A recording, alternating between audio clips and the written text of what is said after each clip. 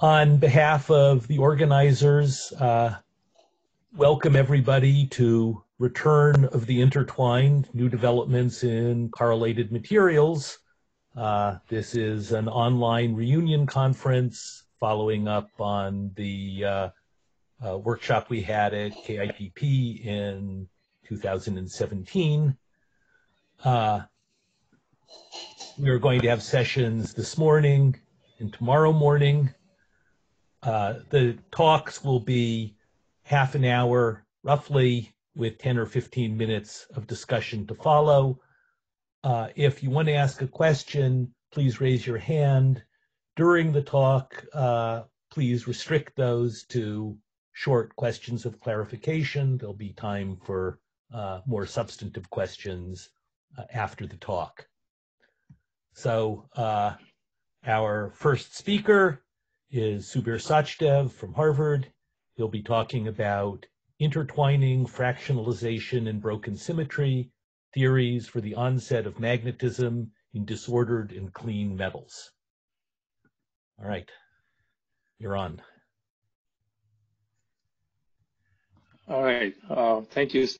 Okay, good morning, everybody. So I'll be talking about some work we've done in the past year, looking at the interplay between fractionalization and broken symmetries, and I'll focus on the most interesting case of magnetism. In the case of disordered systems, it'll be spin glass order, and if I have time towards the end, I'll also discuss the clean case with ordinary antiferromagnetism, which turns out to be far more complicated and not as well understood. Okay, so I should mention a number of collaborators before I begin. I certainly won't be able to discuss all their respective contributions, just to try to give you an overview. There's Darshan Joshi, a postdoc at Harvard, Grisha Tanapolsky, also a postdoc at Harvard, Henry Shackleton, who's a graduate student at Harvard, Chen-Yuan Lee is also a graduate student, and Alex Vitek and Antoine Georges from the Flatiron Institute. I'll also talk about some related work very briefly by Haoyu Guo, a student at Harvard, and Yingfei Gu, postdoc, soon to go to Caltech.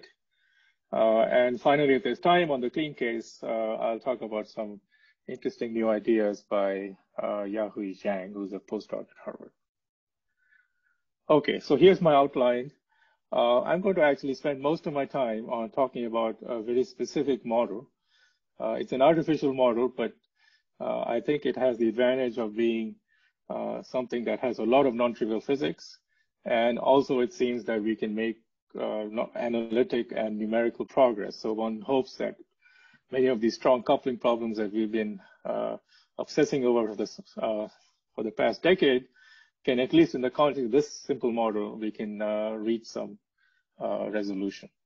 So I'll define the model and begin by presenting some numerical results. So let me just continue then. So here's the model. So it's got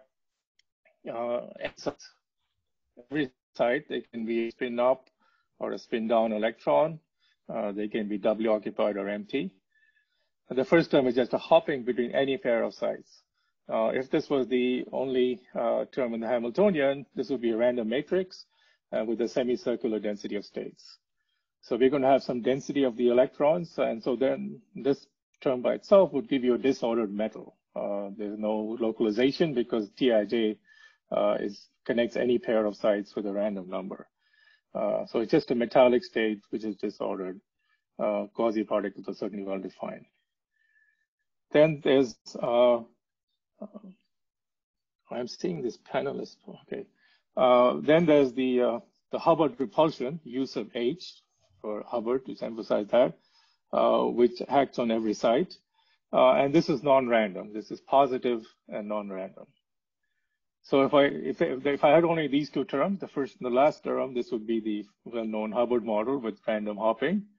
But to get an interesting physics, we need to put in explicitly an exchange interaction. And this will also be random. So these exchange couplings Jij are completely random. Now you might say, why do I need the Jij? Doesn't the Hubbard term on its own generate an exchange interaction? Well, it does, but in this infinite range limit, you notice the hopping is about a 1 over square root of n. The generated exchange will be about a t squared. It will be about a 1 over n. So it's actually negligible.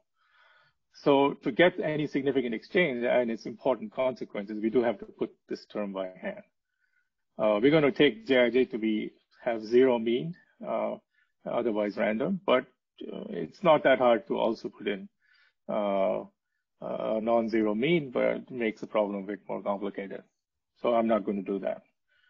All right, so the task we set ourselves, actually following some work at Flatiron and also with Eun-Ah Kim's group, was to understand something about this model as a function of two parameters. This is the inverse of the Hubbard repulsion on the vertical axis and the doping P on the horizontal axis. So let's just begin by just talking about P equals 0 with exactly half filling.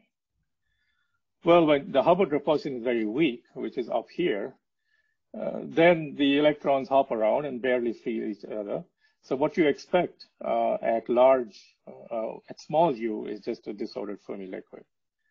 And in this random system, we're going to characterize the Fermi liquid not by the Fermi surface, because there isn't any Fermi surface, but for example, by the spin-spin correlation function, the local spin-spin correlation function. So that decays as 1 over tau squared, and this is simply a consequence of having a constant density of states at the Fermi level. So because of the constant density of states, the one electron propagated decays 1 over tau, and the spin correlation function is just the square of that, because it involves two electron hole pair, and that gives you the 1 over tau squared. So this 1 over tau squared will be the characteristic signature of a disordered Fermi liquid. Okay, so now as you increase u, what you do expect at some point is to have a Mott-Hubbard transition to some insulator. And I'll show you some recent beautiful numerical results on the nature of this transition. If I keep going to even larger u, then neither of these terms stop to matter, and I just have a random exchange interaction between any pair of spins. So this is, the analog of what's called the Sherrington-Kirkpatrick model, but now for quantum spinor halves, not Ising spins as in the original Sherrington-Kirkpatrick model. And we're interested in what this does at zero temperature. Do quantum fluctuations give you some interesting quantum liquid state of the spins? It turns out they don't, and this was studied numerically by Arachie and Rosenberg some time back. And they showed that the ground state of this was pretty much very similar to the classical model. It's an insulator with spin glass order, and this means that the local spin-spin correlation function at long time goes to a constant. So there's memory of the spin orientation for infinite time, in contrast to the 1 over tau squared decay in the Fermi liquid. Okay, so now I want to turn to this very nice work, just came out in PNAS by Peter Cha et al. Cornell and Flatiron. Studied this model numerically. So the way you do this is you take the large n limit and write it in terms of some very complicated set of integral differential equation and an associated quantum impurity problem. You put that on the computer and see what comes out. So they found, in particular, that there was a continuous metal insulator transition where the charge gap vanished. And right at this critical point, they found that the spin correlation function decayed in a manner that was intermediate between 1 over tau squared and constant. It was 1 over tau. And this was, got them and me also quite excited, because this is precisely the spin decay in the SYK model. I'm not going to review that here. I'm going to give you actually a better way of understanding this, and more general way of understanding where this comes from. Also, it seemed from their results, although this is not fully confirmed, that the spin glass order survived all the way up to the Mott-Hubbard transition, but not in the metallic state. So here's some of their numerical data. This is, I won't go into the details of describing this. This is plot of the spin correlation function at different temperatures right at the critical point, and it fits very beautifully to the finite temperature generalization of this 1/tau decay. Also, right at the critical point, they measure the resistivity. Now, exactly how you define the resistivity for an infinite range model is a little tricky. You really have to consider a slightly different model with in large dimension, not a model on a fully connected cluster. So I won't go into that, but anyway, there's a clear way of defining what the resistivity is. And they found that the resistivity is linear in temperature down to the lowest temperature they looked at. This is now 0.01 of the hopping, or the bandwidth. So it's really, I think numerically, this is probably some sort of a record of a numerical observation of linear resistivity in terms of how low in temperature it holds. This holds only right at the critical point. If you move away, eventually on the disordered side, disordered Fermi liquid side, it becomes a T-squared. So this particular transition, seems to intertwine in the theme of this conference two different things happening at the same point. One is that there's a metal insulator transition. The charge gap opens up on this side, and here the charge excitation are gapless. And the second is the onset of spin glass order, although again not fully settled, but it's a reasonable hypothesis that both of them happen at the same point, or they intertwine. And so this very nice work opens up, lots of interesting questions of, what's going on? Is there a theoretical understanding behind this? So I'm going to present some of our ideas.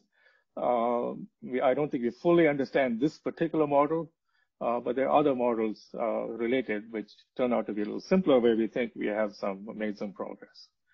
And in particular, one theme that will emerge is that right at the critical point where you have two different things happening, you really need to understand it in terms of fractionalization of the electron. In particular, this strange 1/tau decay becomes quite easy to understand once you introduce fractionalization right at the critical point. But note that both phases, both the spin glass phase and the disordered metal, are conventional phases. All right, so now let me continue with this phase diagram, because the theme of my talk will actually not be at p equals 0, but it will be at finite p. Let's dope the system and then ask what happens. So first of all, we expect that when at large doping again, the Hubbard repulsion won't make much of a difference. And so you expect a disordered Fermi liquid also at sufficiently large doping. So what happens in between? Well, the simplest hypothesis, which as far as we can tell is correct, although not fully established, is that there's just a spin glass phase that extends out from the insulating spin glass, where now the system is, however, metallic. And then there must be a phase transition from the metallic state of the spin glass to the disordered Fermi liquid. So this phase is also a Fermi liquid in the sense there's a component of the spin correlation function that decays 1/tau squared. But there's also a term that goes to a constant from the frozen spins. And one of the things we're going to argue is this phase transition, even at finite doping, has a strange character. It has some intertwining because precisely the point where the spin glass order disappears is also the point where the carrier density, to the extent we can define that in a fully disordered system, has a jump, and a jump from P to 1 plus P. So that's what I'm going to argue in most of my talk. All right.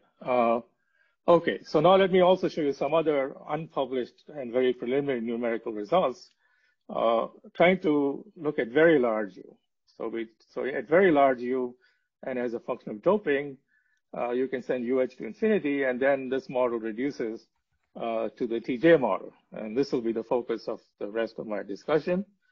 So this is a model with, again, the same Tij that's random and Jij that's random. But there's a double occupancy constraint. The number of fermions or electrons on each side has to be less than or equal to 1. So there are 3 states on each side, empty, up, and down. And these are random numbers. So it's a very well-defined problem, and we'd love to know the solution of this problem as a function of P and maybe even T over J. But it's still too hard. We still don't, even numerically, this is very hard to do because of various sign problem issues. So what I'm going to show you are some recent results by Henry Shackleton, unpublished and very preliminary, on exact diagonalization. So you take a cluster of n sites. I think n is about 12 to 14, something like that.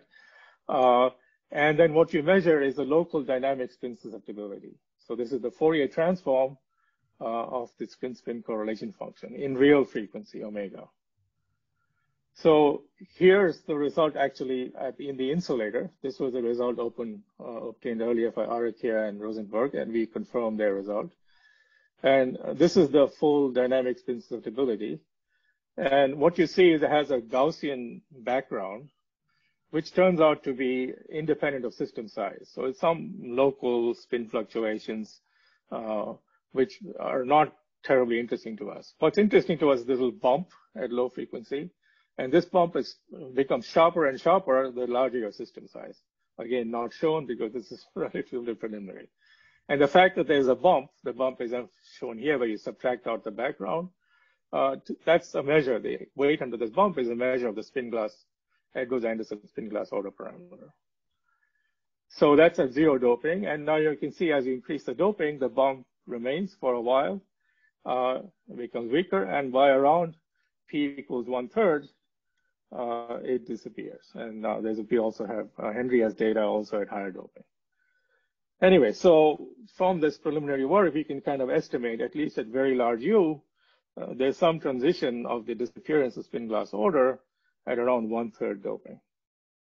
As we'll see, it turns out to be analytically a very simple way of understanding this 1/3.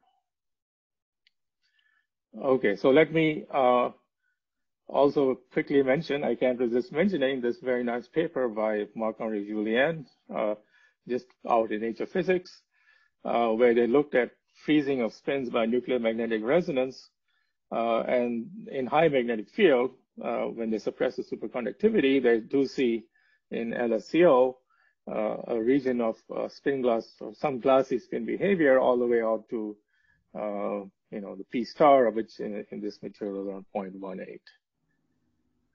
Okay, so that's a description of the model and of some numerical results.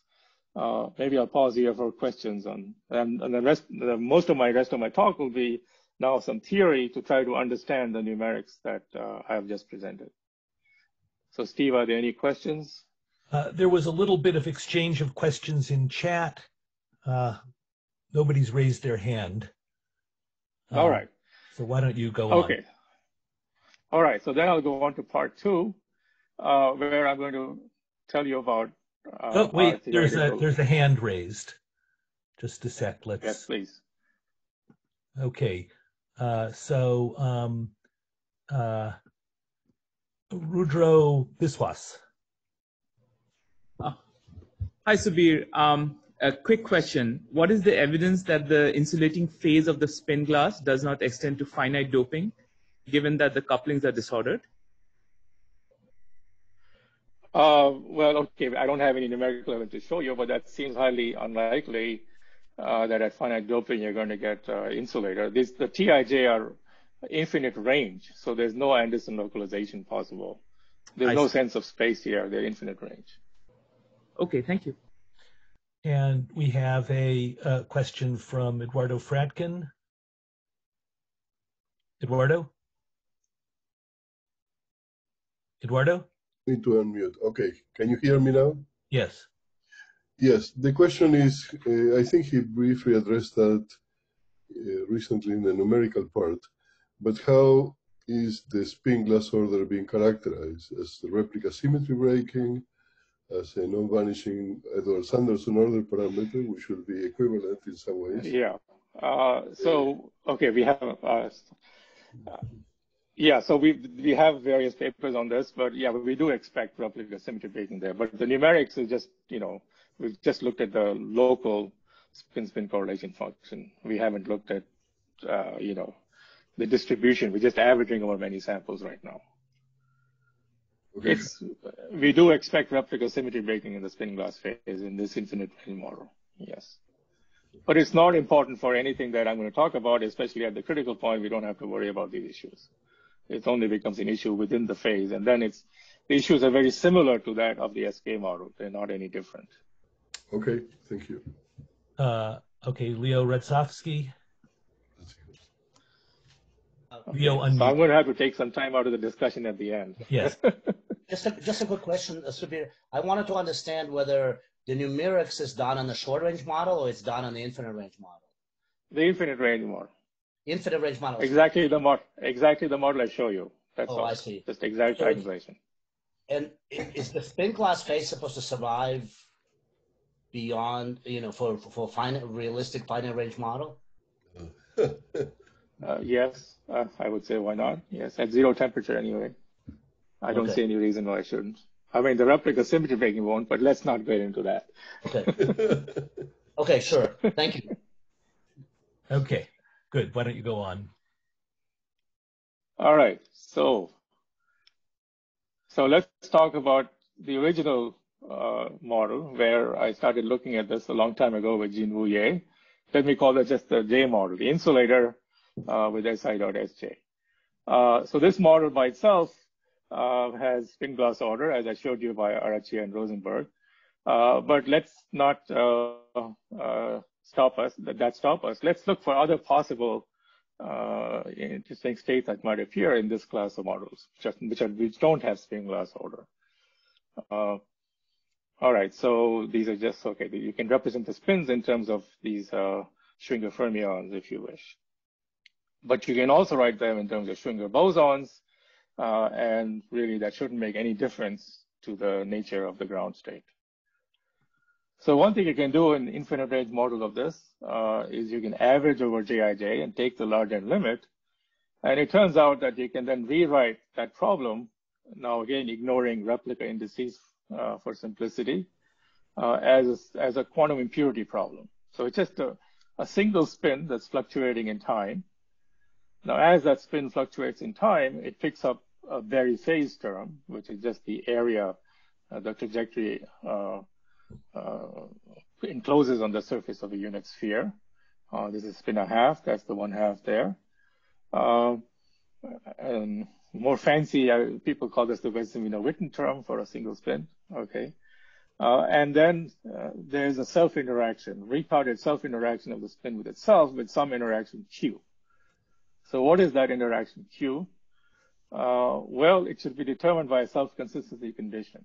That if in this partition function, you compute the spin-spin correlation function in time, then this Q bar should equal Q. So you pick the Q, compute Q bar, and keep iterating until they become equal. So that gives you the solution of a quantum problem of some spin state here that if it preserves spin rotation invariance, in fact, you can argue has to be gapless. If you break spin rotation invariance, you get a spin glass phase, and then you have to redo everything.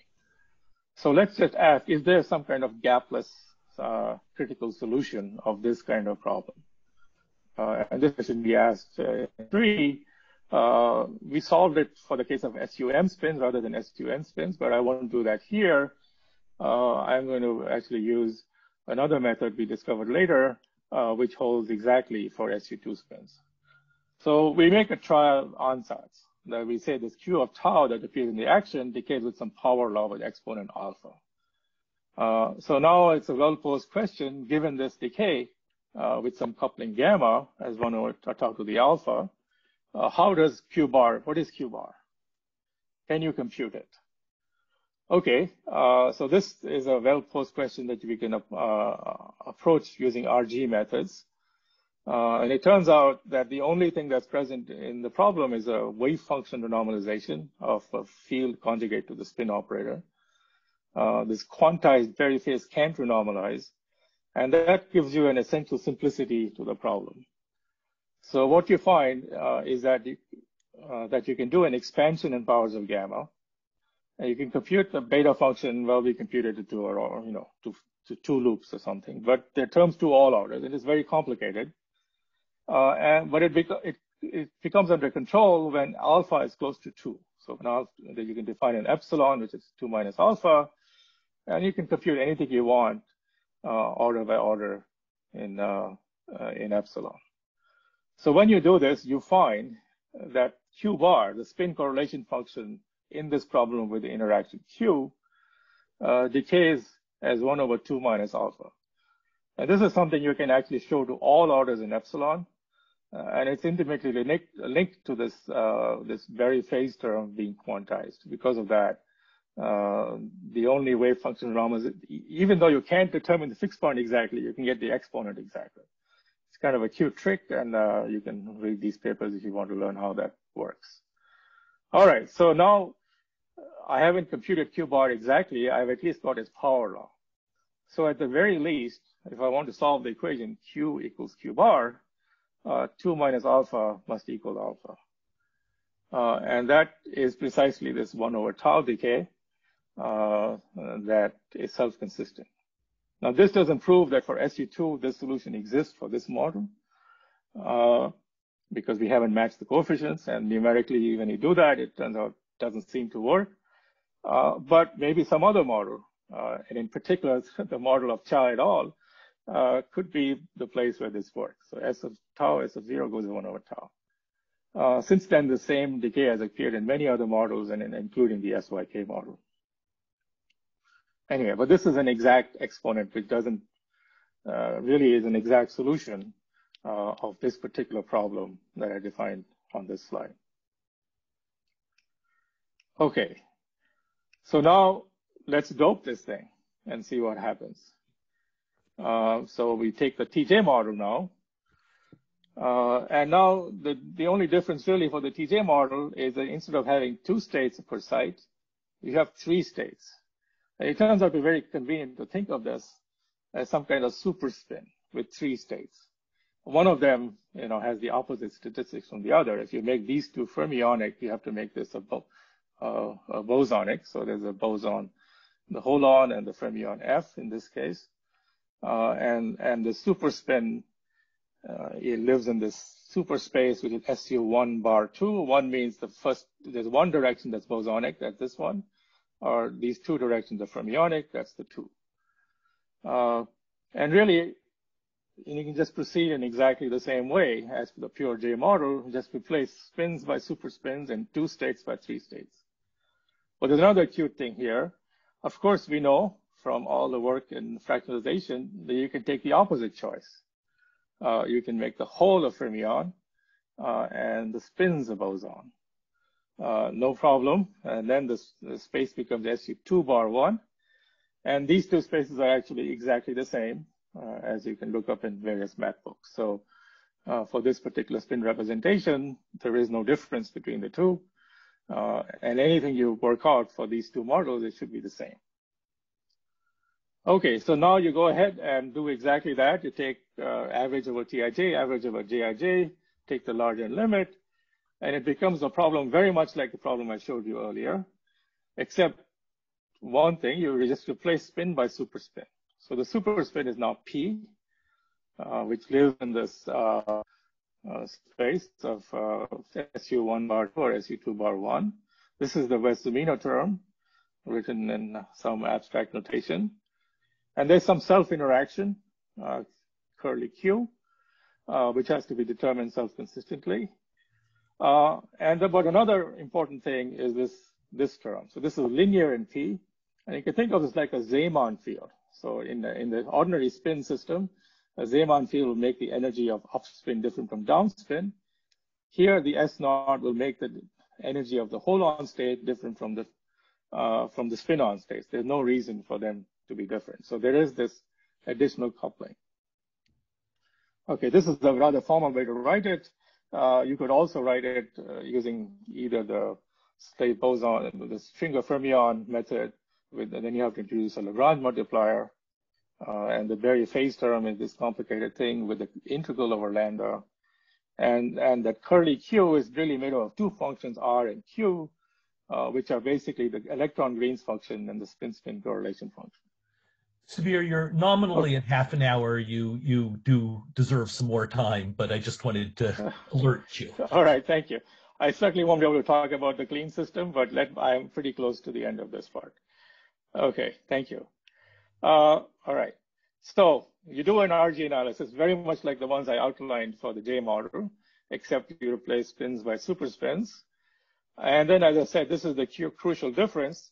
Now you don't go to a gapless, non-trivial critical state at any coupling because there's a Zeeman field S0. And this S0 is a relevant perturbation. So you have to tune S0 to a special value to reach the critical point. And once you tune S0, then all the other couplings flow to that fixed point. And this is what's shown in this paper. In particular, when S0 equals 0, as I said, the three states are degenerate. When S0 is positive, then the hole-on state's lower in energy. Now, as you can expect, if this is low in energy, the density of holes will increase. And so this is for larger P. This is some critical P. And this is for smaller P, where the spin-ons are lower in energy. And furthermore, you can compute the spin-spin correlation function, and exactly like you found the J model, again, you find to all orders, there's 1 over tau decay in both the spins and the electrons. And now this shows you that there's something funny going on here. How can you have both the electrons decay as 1 over tau and the spins decay as 1 over tau? Because naively, you would think that the spin-spin correlation function is the square of the electron correlation function, which is what happens in a Fermi liquid. But that's not the way it happens. And so how do you understand this? Well, the way you can understand this crudely, at least in a large M limit, is in terms of fractionalization. You fractionalize the electron into a hole-on and a spin-on, and you write the electron as a product of a hole-on and a spin-on. So the electron operator becomes like a super spin operator. And you also write the spin in terms of product of two spin-ons. And if the hole-on and the spin-on decay is 1 over square root of tau, then you immediately get both these correlators decaying as 1 over tau. So this is just a signal of fractionalization. All right, so now the phase diagram I can draw this way. There's a critical point PC where the three states are degenerate, where both correlations decay as 1 over tau. And this is actually quite consistent with the numerical study of Chow et al. At half filling at the Mott-Hubbard transition. And then what is the density? Well, you can just see that 1/3 of the states have a hole, so the density is 1/3, and that's remarkably close to what I showed you in the numerical data.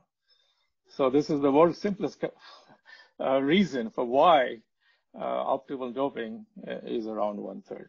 These three states are degenerate. Then what happens on either side? So one side, the hole-on state is lower, and the other side, the spin-on states are lower. Now, remember I told you you had a choice in making spin-ons and hole-ons, fermions or bosons. So here, all the RG tells you that you flow off to infinity, either this way or that way. So if you flow off this way, this states become much lower than that. And if you want to take advantage of this, you want to make the low energy state a boson. So on this side, you will make the state a boson, and you'll condense it. And then when you condense this, then you get these fermions, which become effectively like electrons. And you can just see this is an ordinary disordered Fermi liquid.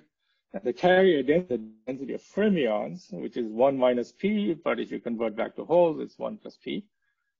Conversely, on this side, you want to do the opposite thing. You want to make these low energy states bosons, and you condense them. Now, when you condense them, because these bosons carry spin, you're going to get spin glass order. This will decay to go to a constant. And these will be the hole-ons here, which are fermions, which are just the density of holes. So you also have a jump in the density from P to 1 plus P, going via fractionalization at this critical point. So that's really essentially the punchline then. This whole line here, at least down here, we argue this is 1 over tau decay. Now, of course, the Chow et al. Measured the 1 over tau at this point.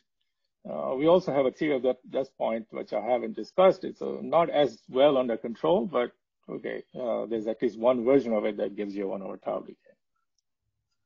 I think I'm going to, yeah, okay. Let me just quickly mention this work. We can also compute the resistivity in this model. And it turns out, we argue that there are certain conditions under which the resistivity is dominated by, in fact, corrections to scaling, because the leading term just gives you residual resistivity, the 1 over tau decay, just a Fermi liquid-like decay. But the leading term goes linearly in T, and this comes from this time reparameterization soft mode, and that gives you at least a leading correction at low temperature, which is linear in temperature. All right, I think I will just, I don't have time to talk about the non-random case. I will refer you to these papers here. Let me just show this here if somebody wants to ask a question, where the main idea is you take a physical electrons and you couple them to a whole bunch of insular qubits, and that gives you a transition directly between an antiferromagnet metal and a Fermi liquid with an interesting, very complicated gauge theory for the critical point. All right, thank you very much. Okay, let's see. Can I unmute people in order for them to applaud? I don't know how to do it. But let's see. No, I don't know how to do it. So why don't you show, let's all applaud anyway we can.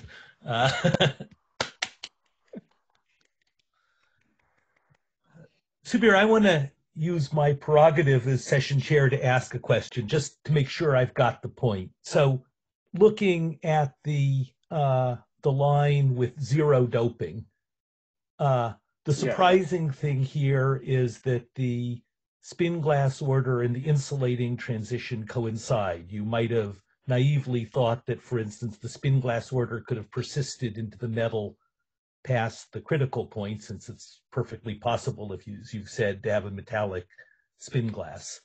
And so the special thing here is that that has to do with the fractionalization, is that they're occurring at the same point. Is that right? That's the claim. I mean, I should say that the evidence for it is not conclusive.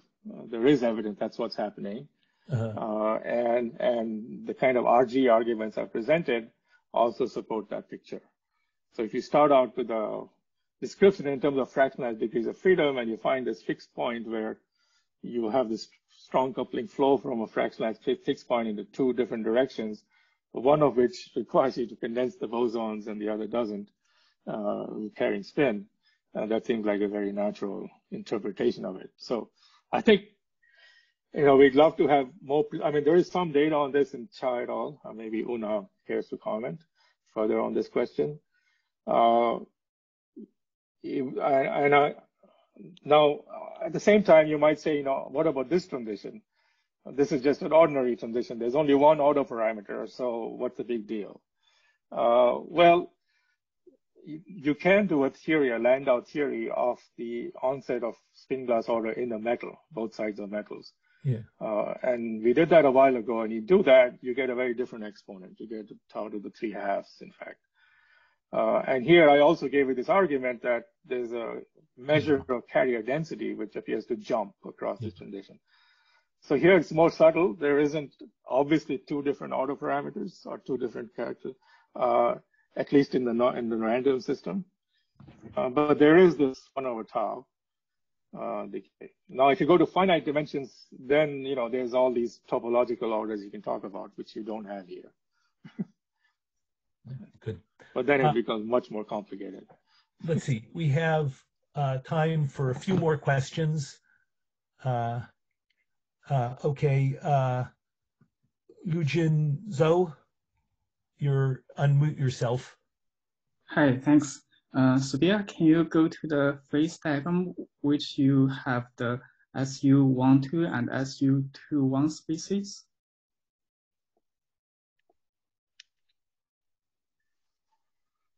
Yeah, this one. I guess I want to make sure I understand. Why did you say in one side you need to choose?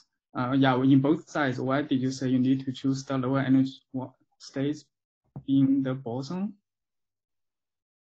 This is just very naive. I mean, if you have a low energy state, if the things are boson, you can put more of them in that state. and gain that energy. So generally, if you have a choice between occupying some low energy state, you should occupy with a boson rather than a fermion. That's all. But suppose now I start from the positive p side, where the bosons are condensed. Then when I approach PC, am I making the boson less and less condensed and eventually ungapped across PC? Correct. So right at PC, you can write down a critical theory, and in fact, we have that in our paper. We can write that critical theory either in terms of these bosons, the SU12 theory, or the SU21 theory. We get exactly the same answers. So here there is a duality, self-duality at this point. You can use either representation because and you get the same answers. At least in this epsilon expansion. Yeah, I guess my confusion is immediately across PC, now B, starting from the positive side, now B acquires a gap. How do I see that phase becomes a metallic spin glass? Well, that's not the right description of that phase. I mean, so first of all, the B's and F's really, they're not gauge invariant objects to begin with. So we can only take kind of approximate crutches for us to talk about things. There are tools you can use to compute the RG equations here, but in the end, it doesn't matter which one you use. So another way to say this is that there is something like a gauge field here, which is the constraint or the Berg phase term, and we do the integral over the gauge field exactly. So any gauge fields that are present, we integrate over them exactly. That's really what allows us to proceed in this way.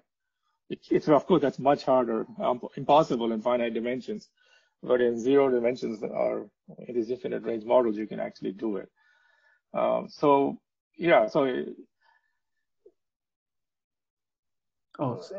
mean, what I would say on this side, I guess in finite dimensions, you would say, there's, if you think in terms of Z2 spin liquid, where there are bosons and fermions, well, it all depends which one has lower in energy. On this side, it's the bosonic holons, and here it's the fermionic, or the other way around. Here it's the fermionic holons, and here it's the bosonic holons. Going back to a very old debate in ITC a long time ago that Steve was part of. So you mean it's difficult to just stick with one description and describe the entire phase diagram. The advantage here is to utilize the formulation you just presented. Yeah, so another way to say this is that, of course, if you solve the theory exactly, you can use any description you want. But if you want to use a simple ansatz, a mean field ansatz, then the mean field ansatz of bosonic fermionic holons is better on the right. No, sorry, bosonic holons is better on the right, and a mean field ansatz of fermionic holons is better on the left. That's the claim.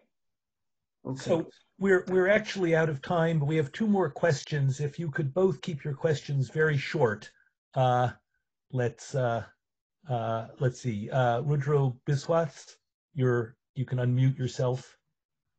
Hi, Subir. Another quick question. The PNAS resistivity data seems to show a 0 intercept at 0 temperature. Should I take that seriously? And what does it mean in your theory, which had some generic value of the resistivity at 0 temperature? You're absolutely right. So we don't understand that the intercept is so small, at least I don't, and I've talked to Anton about it. Maybe again, Eun-Ah has something to say. In our theory, which is done in the large M limit, so that particular theory here, which I very quickly went over, required us to work in the large M limit. And in the large M limit, the intercept, in fact, this prefactor is quite a bit larger than this. But our best guess right now, that's an artifact of the large M limit, and for SU2, the residual resistivity is much smaller, but that's a very interesting open question. Great, thank you. Eduardo, you can unmute yourself. I have to unmute myself. So I have 2 related questions. One is, as you said correctly, this approach. You're allowed 1, Eduardo. We're out of time. Yes, okay. I'll ask the less technical question. It's about gauge invariance. So the description you give of both phases require that something condenses or something onto that effect, which, as you said correctly, these order parameters aren't gauge invariant. You do the exact integration over the gauge fields, which presumably takes care of the problem. But then there is a question. Well, no. Let me be more precise. What we do is the exact integration in computing the RG equations. I see. Once you get RG flow to strong coupling, well, so on this side, you flow to strong coupling where this state becomes much lower than that. That's all we know. And then we make a guess. Okay, well, if this is much lower, then you better condense it. That's all. But it's not clear what condensing means in that to this gauge invariance. I agree. No, okay. Absolutely. It does not. This is just a language I'm using to connect your intuition. But yes, you have to solve the whole thing exactly. But I mean, it seems very reasonable that on this side, it should be just a Fermi liquid, and that's exactly what you get when you condense this guy. You get exactly the right behavior. Yeah. You can reproduce. You can get this very simply from just condensing this. Yeah. And conversely, on this side, by condensing the Schwinger bosons, you can get these two behaviors very simply. I understand this is a very elegant solution of the problem, but I want to understand what are the underpinnings, if you wish. The other is when you do larger, you do the saddle point approximations. Usually, you need a large spin. And here, okay, there's different large ends here. Yeah. So there's this n here, which is the number of sites. So that is infinite. Yes. If you want to make that small, then you get the Schwarzschild theory, which okay. See, this is infinite. No, beyond that, we make no other. We don't take any other large n limit. The only large n limit we take is n going to infinity for the RG analysis. That's it. And then you can do the saddle point with impunity if you want. Well, if you take this large n limit, you get this pad integral. This pad integral, we solve to all orders in epsilon. With no further approximation. Okay. All right. So there are a couple more questions have appeared, but I'm afraid we're out of time. So you'll have to ask the questions privately, I'm afraid. Let's thank Subir once